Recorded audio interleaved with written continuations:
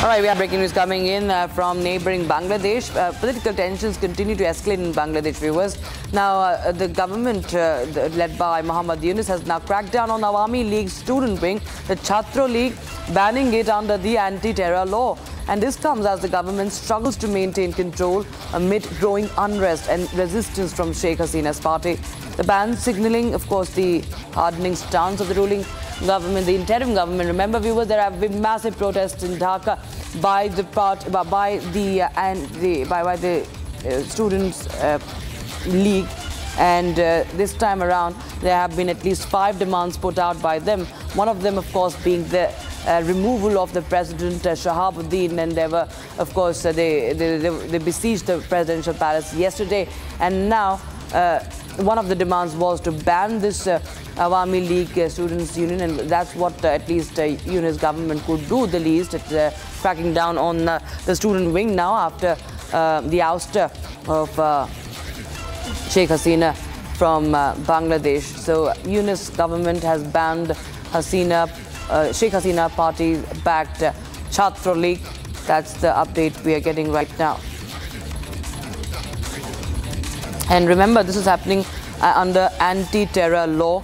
So that, of course, there are many accusations, allegations, charges against the Chhatra League.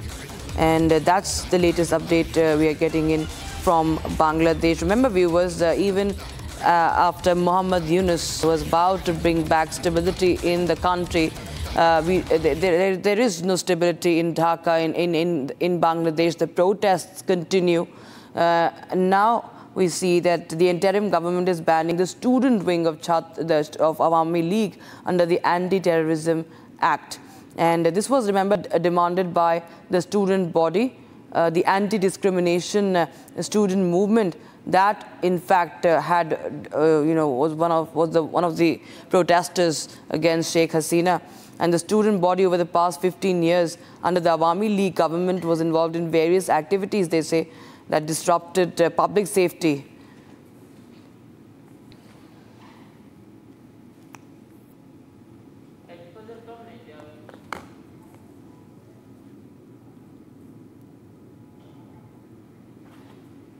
And now we shift our focus to the United States, viewers. As the presidential elections draw near, tensions between the Republicans and the Democrats are only heating up. And in a recent rally, former President Donald Trump accused the UK's ruling Labour Party of attempting to interfere in the presidential election process. Now, this, of course, after a now-deleted LinkedIn post from a Labour Party member that suggested sending workers to key battleground states. Here's a report.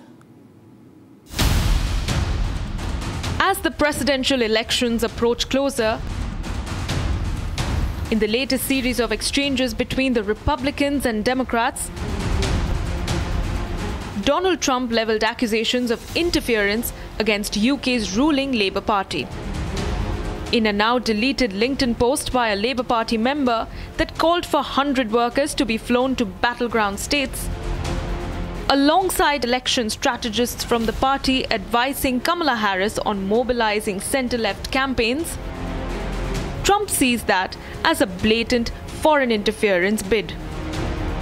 All fired up, Trump's legal team was swift to file a complaint with the US Federal Election Commission.